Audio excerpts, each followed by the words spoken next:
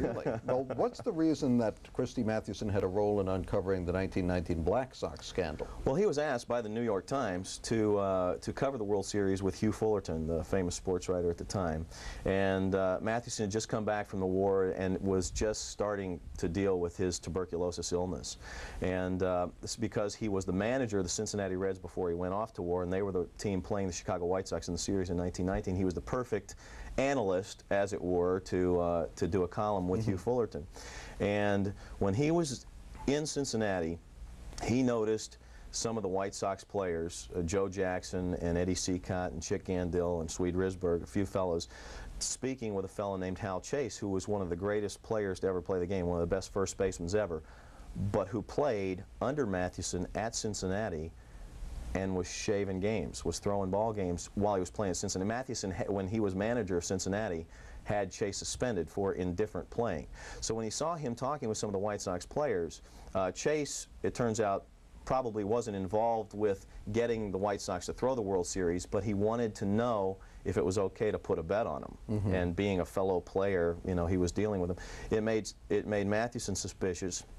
He told his suspicions to Hugh Fullerton, who then, you know, so Hugh Fullerton and Ring Lardner together started watching the series very differently and started circling the questionable plays, and then it was a full year later before the league's indictment came out and it went to trial. That's fascinating. Is it still against the rules to play indifferently? I think a lot of people could be caught on that these days. Absolutely.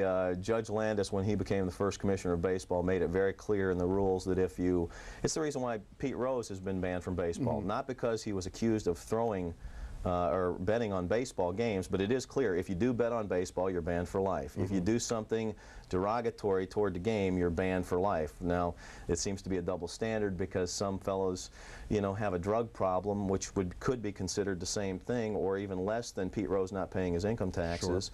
But you know, but the rules are there, and it states very clearly what your eligibility can be from your actions in the game. One last question, product endorsements, which we hear a lot about these days, that wasn't new back in 1960. Not at all. In fact, Mathewson was, he endorsed Tuxedo Tobacco, Coca-Cola.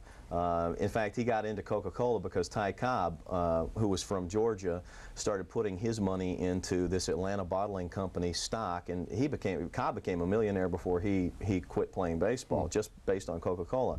And they did other things. Mathewson was asked to put his name to a pool hall here in New York City, but he decided against it because his mother said, you don't really want your name over a pool hall, do you? So things like that. So they were constantly asked to endorse things back then, underwear, tobacco, pipes, whatever. So nothing's new. Nothing's new.